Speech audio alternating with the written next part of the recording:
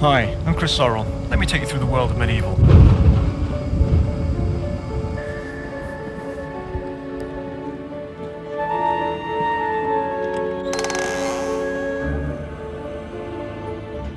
MediEvil is a 3D action-adventure game written exclusively for Sony PlayStation.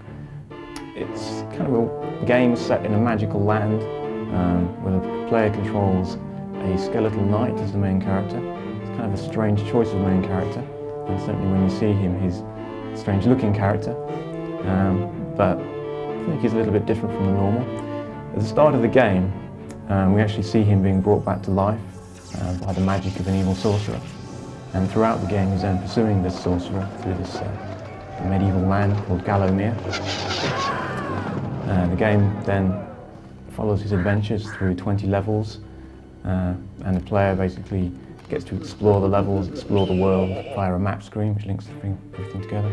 Effectively you go from start to end, and there are certain things you'll see and do along the way, but also once you finish the game there are still levels that you may not have seen, so you can go back and try different routes and explore areas that you didn't see the first time round. Development on the game started with the art design back in January of '96. It wasn't until September of '96 that we actually started work on the PlayStation version, and we've been working sort of flat out since then really. There's quite a lot about MediEvil which makes it quite different from other games that you've seen in the similar genre on the PlayStation. Probably one of its biggest features I'd say is the diversity of it. There's a lot of different situations you find yourself in the game. The first stages of development really, obviously design. For MediEvil I worked with Jason Wilson, the lead artist, to get some fairly firm plans before we started doing any actual in-game work. At that stage we then brought in some artists and programmers that were actually going to get the game engine together, get the art together. I think the best part of the job is just having the opportunity to be creative, to do something which hopefully is going to give people enjoyment, and the actual creative process of it is fun.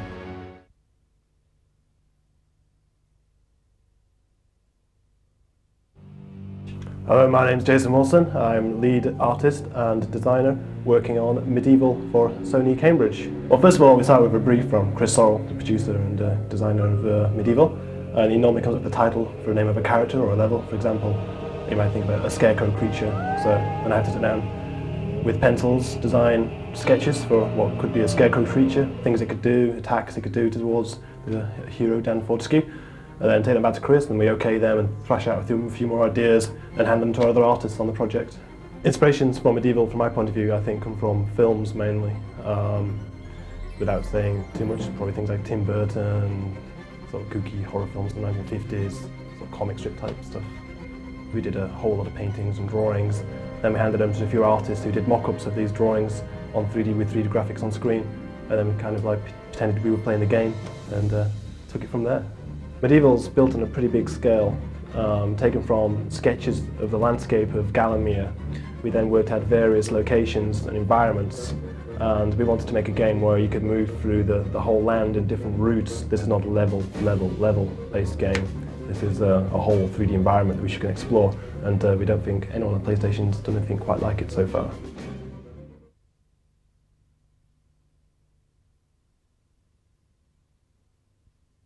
My name's Jason Riley. I do the computer graphic cutscenes for MediEvil. I also do the in-game texture mapping and modelling.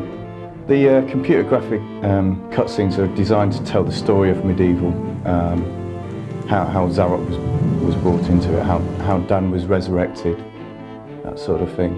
It takes you all the way through this land called Gallowmere, all the way through to Zarok's lair right at the end into the City of Madness. My favourite cutscene is the ship scene. I've always liked galleons. I lived by the sea for quite some time, and it's always appealed to me, and that's my pride and joy.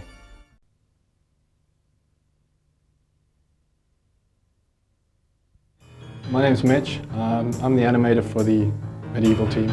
Basically, I do all the quirky little characters that make the game what it is.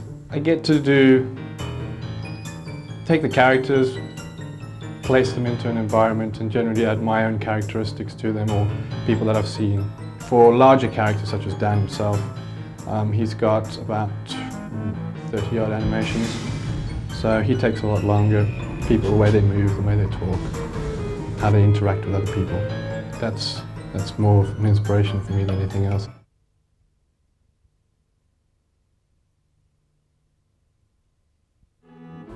Hi, this is Paul Arnold, Audio Engineer Extreme.